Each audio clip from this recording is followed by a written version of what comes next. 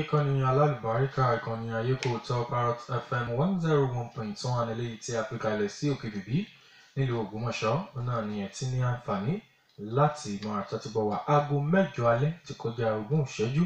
Ètò yín ètò wa Sannore fulbe Ikini Fulani náà ni yóò bá afẹ́fẹ́ dọ̀rẹ́ pẹ̀lú Mar Abiodun Alfullanny. Ó mà sú mi o. Bàbá Akande kí ló dé? Nǹkan ọkọ mi tó kún yìí náà ni àti nǹkan ọ̀gbìn mi tí kò ṣe dáadáa. Ìwọ ìtí gbọ́ nípa ìrọ̀rùn àgbẹ̀ ni tí wọ́n ń ta àwọn oògùn oko bíi pákópákó, pákówàrà, oògùn ìṣúlẹ̀, ẹ̀rọ ìfínko, ajílẹ̀, irúgbìn, oògùn kòkòrò àti bẹ́ẹ̀ bẹ́ẹ̀ lọ. Tonjida tọ́ra àgbẹ̀ ẹgẹ́sẹ̀ mọ́rò ono tó da lèkì jẹ ìrọ̀rùn àgbẹ̀ kọ́ wádìí kọ́mọ́ ẹ̀fọ́ wa tata ẹgẹ́sẹ̀ àndẹ̀ wàrúgọ sẹsẹsẹ fẹ́ wàrúgọ tíwrẹ̀ fẹ́ kọ́bẹ̀ pupira léèdì fẹ́ kọ́bẹ̀ báyìí agiri iná dé ẹ̀nà báyìí ìdọ́ ibi tí a ti lè rí àwọn nǹkan wọ̀nyí rà ní. Dọ̀kẹ́ bó tó ń tó dùn hún ẹ̀ dídọ́ náà. Gẹ́tìkà junction, opposite àwọn yàrá gara. Jericho Ìbàdàn, Ọjà gbọ́rọ̀ Ìlọrin, Power line Òṣogbo, Ìgbòho, Kìsì market. fún ìbéèrè ẹ lè ra àwọn nọ́mbà wọ̀nyí. 08035392897 tàbí 08065851196. a ó máa retí yín o. Ẹnu kẹtì náà ń yo.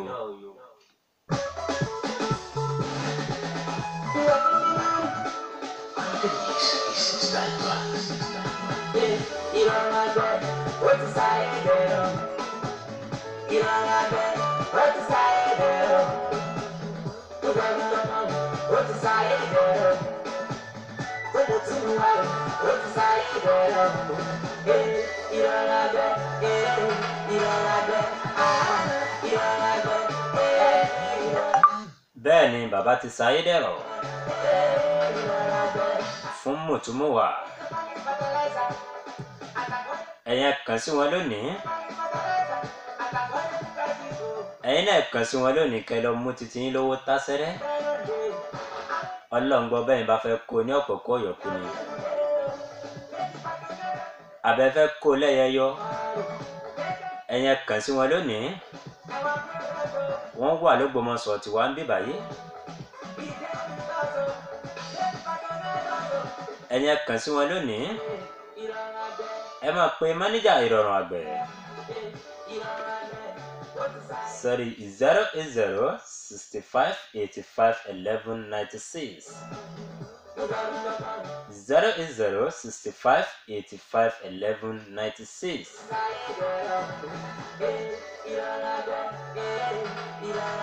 Tàbí kẹ́ ẹ sì máa pe bàbá lọ́jà South West. Babátúndé aláṣẹ ìrọ̀rùn àgbẹ̀ Farm Booster Enterprises. Bàbá dáadáa mo kí yín kẹ́mi yóò gùn. Bóyá ẹ fẹ́ bá bàbá sọ̀rọ̀ ẹ máa pè wọ́n sórí 08035392897. Lágbára Ọlọ́run bàbá lókè lẹ́wọ̀n lọ. 08035392897.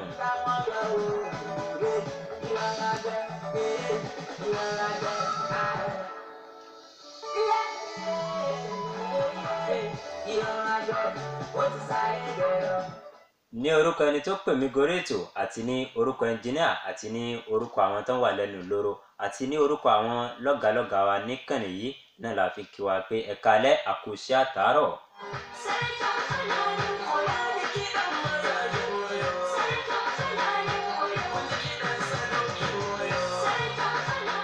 Enkiri jan jamar fulbe.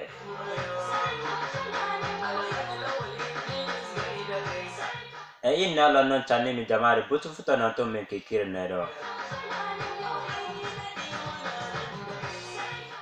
Fahana inna Ikini Fulani moledi Oyo State gabago. Allah jisale Abdul Qadir. Inna madonnon channi mi jamari butu. Serki be da lady Oyo. Serki be amin da lady Ògbómọ̀ṣọ́ amin no. Jorobe da lady Oyo State.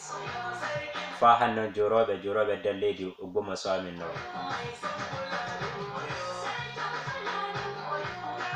Inna madonnon channi mi jamari butu. futananto an kikere do janne do pator Parrot FM 101.1 okay baby Ogboma soro e inne min suka modo min biddo modo bellijo modo Mala Umar bi Allah tutu sango meke Mala Umar Alfullanny Peace Center Enkiri jan jama'ar fulbe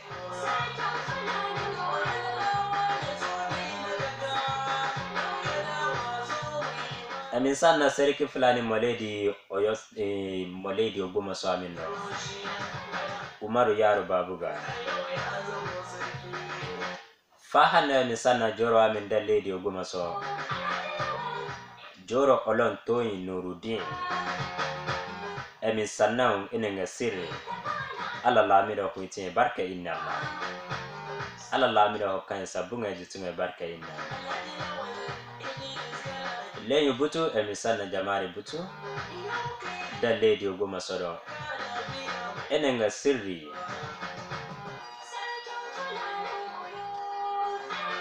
inshallah be ko kibe melo anada jiri warugo uye mu barka inna la nyanne asayo warore nedo Alla lamira ko tin barka inna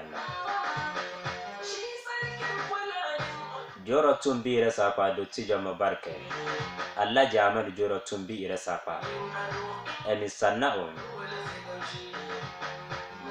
Joro lodo emisanna Joro chedoji koyile emisanna Fahana Sarki Fulani Allah Sulaiman Joro koyile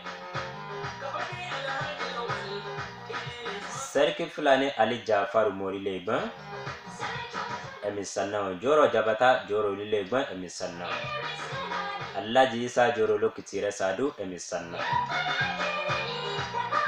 Chairman Jamnat Fuwe Moledi Oyo State Gabago Chairman Laro emisanna Fahana emisanna Chairman Mieti ala kauta la hore Ibrahim Sarki Oyo State emisanna ala lamida wallahi barka inna Fahana emisanna chairman befu da lady Ogboma so amin no Chairman Jamnat Fuwe Moledi resa pa batu de tumbi emisanna Malanto yeleru emisanna Fahana no hollugo jamare fube butu da lady resa pa inshallah futire wodi jango to joro medin joro tumbi resa pa agodidi nonu nodi futire ne fu jamare butu no da lady butu da lady resa pa nanudo holla munana inshallah futire medin inshallah no wadan jango agodidi no hawron tira Allah ga alle ala lamiro wallahi barka inna Allah jamanu joro tumbi resa pa kambe no wi mi holla jamare butu ala lamiro ko ite barka inna baba be jasawo emisanna malam bayo gure ikola boyo emisanna ala lamiro wallahi mala habibullah odoba emisanna Allah ya adamu daga diyara ba emisanna e belijo modo ma malam kodiri ala lamiro wallahi barka inna aja hawa emisanna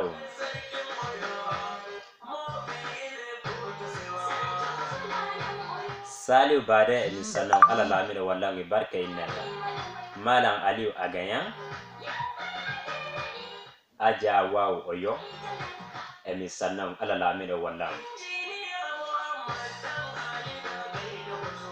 emisanna jamare butu ene lewru barkene do lewru mauludi kolati be dimi annabi Muhammad sallallahu alaihi wasallam ala lamiro wote ngare barka inna Allah Emije nangi lewru go kera Kasali ọ̀rẹ́ mi mo fi alájọ bíbẹ̀ mú mi lọ sí ibi wọn ló ti ń gba omi òkú tó fi ń fin oko rẹ̀ tẹ́lẹ̀ oko rẹ̀ fi ń pọ̀ yanturu. Ohun tí aláìmọ̀kan yín fi ń ṣe ara rẹ̀ ló pọ̀. Ẹ̀yin ò mọ̀ ojoojúmọ́ lọ́pọ̀ ètò ọ̀gbìn sún sókè sí i. Ìrọ̀rùn àgbẹ̀ Farm Booster Enterprises làṣírí ọrọ̀ mi. Níbi mo ti ń gbé ra èso tí mò ń gbìn bí mo tún gbìn tán máa tún fún oògùn fin àwọn oògùn tí ń pagbó tí ń pako wàràwàrà àbí òòrí bí eṣúlẹ̀ tí wà nínú oko mi ni. Ajílẹ̀ tó ń bẹ lọ́pọ̀ yanturu. Tonjira tora àgbẹ̀ gẹ́sẹ̀ mọ́dọ̀. Onochoda lè kíjẹ ìrọ̀rùn àgbẹ̀ kọ wádìí. Ìwọ náà lè gbéra ṣàṣà lónìí kó o kàn sí wọn ní ìrọ̀rùn àgbẹ̀ Farm Booster Enterprises tó wà ní kíátíkà Àhóyàyà nílùú Ògbómọ̀ṣọ́. Inú ọjà la wà ní Kìṣí, Àmìlẹ̀ǹgbẹ̀ àti ọjà Gbọọrọ nílọrin. Jẹ́ríkò la wà ní Ìbàdàn. Bẹ́ẹ̀ ni ládùúgbò Ẹ̀bẹ̀dí nílùú Ìgbòho. Power line náà sì wà lóṣogbo.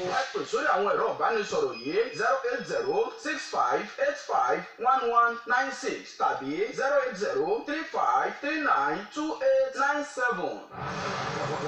101.